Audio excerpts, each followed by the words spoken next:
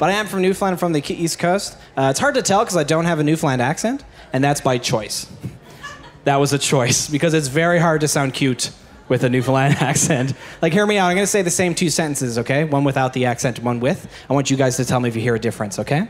So say I'm at a bar, and my friends introduce me to a girl, and I'm just like, I'll be like, oh, hey, are you wearing a Great Big Sea shirt? Yeah, I saw their concert last year at Mile 1. Oh, you were there too? No way, I was in Section C. You were in Section C? Oh my God, can I get you a drink? Smooth. Newfoundland accent. Come here, bye, Mrs. I introduce you to Mother. Like, it's just not... Like, I said the same thing, but God, it sounds so different. Oh, I didn't care for that. But I'm proud to be from the East Coast. We're the nicest people in the world, right? Yeah, a little too nice. Gets a little weird how nice we are. Like, the first thing we do when someone comes to our house is we offer them a cup of tea, right? And you're like, oh, that's nice, I love tea. But we don't take the tea because we think that's rude. So when someone comes over, nothing happens for the first 5 minutes, right? Like, hey, boy, you want a cup of tea? No, boy, don't be at that. I won't want to stress you out. No, boy, hey, put me hand, me lap, and stare at the wall. No, you want tea? You want milk in the tea? Frig, boy, I got the cow out back. I'm looking for you right now. No, boy, no much bag of Tetley is. That's not a cent per bag. Save yourself your $1. Now you can get your cup of tea. And no, I don't want to drink the friggin' tea. I don't want to drink the tea. I don't want to drink the tea. I don't want to damn tea. Nicest people in the world. We've never said yes before because we wouldn't know what to do, right? Like, hey, you want a cup of tea? Yeah. 2 milk, 1 sugar. And that guy's like,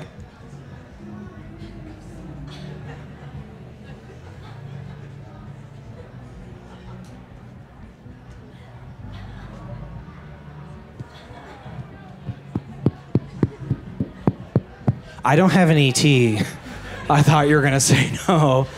Oh my God. What's today? Is today May 26th? Is it the 26th? Today's the 26th? That means my ex got married 138 days ago.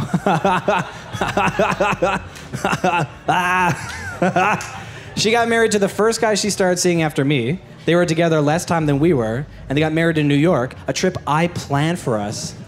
But we had to cancel because we broke up, and now our wedding photos are on Facebook, and my first part-time job was a wedding photographer, right? So every time I see these photos, I'm like, ah, damn it, she's out of focus. God damn it, right? And she's overexposed, and she should be standing like this so you can see the whole dress, and he should be dead.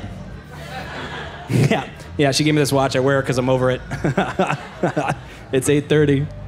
It's not 8:30. It's set to the moment she left. Time and love. It all dies in the end, right? All right, sweet. You guys got goals? Nice. Here's my goal in life, and clap if you're with me. I just want to grab a bird mid-flight out of the air. Do you guys know what I'm talking about? Yeah, this guy, that's the most proud clap. He was like, my brother. Like, it was amazing. I don't know why. I've always had this thing, like, you know, have you ever been to the park and like some birds got spooked and one flew by you and there's this little moment inside that's just like, I'm gonna get that bird. Like, I don't know why. I've had this feeling my entire life and I don't know what it is. Is it a dominant species thing, right? Like if a bird flew by me, I'd grab it and be like, you own the air, but I own the land, and just let it know where I stand. I have no idea. But a friend of mine, he's doing his master's in biology. I was like, he'll know why, right? So we were at a coffee shop and I was talking to him and I was like, hey, I just want to grab a bird mid-flight out of the air. Why is that? And he was like, I don't know. But then he told me some fun facts about birds and he says, well, here's one about pigeons. If there's a blue pigeon amongst the gray pigeons will make fun of the blue pigeon for being different. And I was like, oh. And then he looked at me and he goes, but birds are so dumb that the blue pigeon will spend his entire life being made fun of, never understand why, then die. And I was like, no.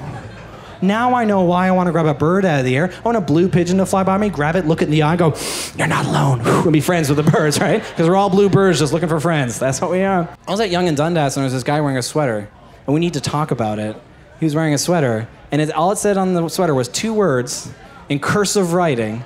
It said diamonds and cars. In cursive writing, because he didn't want to put it in Comic Sans, because then he'd look like an idiot, right? Like, what are you doing wearing a shirt that says diamonds and cars? Never have I ever seen a shirt that said 2 things on it that made it look like you can't afford those 2 things, okay? If you're wearing a shirt that says diamonds and cars, guess what? You can't afford any diamonds and cars. You've never seen diamonds or cars. You haven't even used diamonds to buy a car, okay? If being cool is wearing a shirt that says 2 things you can't afford, I'm getting a shirt that says chapstick and butter, okay? And you guys laugh, but it's a great shirt, right? Yeah, my name is Ryan Dillon. Thank you guys so much. You're going to enjoy the rest of the show. Give it up for Kara Connors. Keep it going for Ryan.